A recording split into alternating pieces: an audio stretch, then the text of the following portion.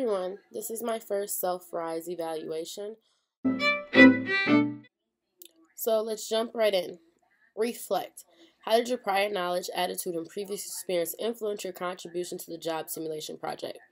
Well, for the job simulation project, my prior knowledge was that I've already been studying into the job field that I wanted to work in. I also had worked as a promotional assistant, so that already gave me the knowledge of where I wanted to go and how I would move up. So to be a publicist, it was really cool.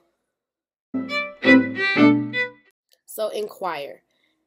As I started working on my job simulation project, I realized I wanted to know more um, about what is required to be a publicist, like what goes into the job, what I have to do. If me having extra knowledge and extra education would help me go further or get the job a little easier because I have a little bit more experience.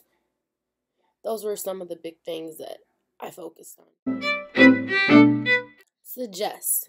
If I had more time, I would have recorded my video a little different. Maybe added some more editing to it. Also, maybe some more information. I could have done a lot differently to improve it. Like I said, with the editing and doing things a little more differently. Elevate. How does your experience working on the job simulation project help you to reach your professional objectives? Well, with me, it helps me to know which road I'm going to have to take and where do I need to go. It helped me to know that some things that I thought I wanted to do, I really wasn't that interested in. So it's keeping me on a straight and narrow track to get me to where I want to be. It's also showing me what experience I need to gain so I can get to where I need to be.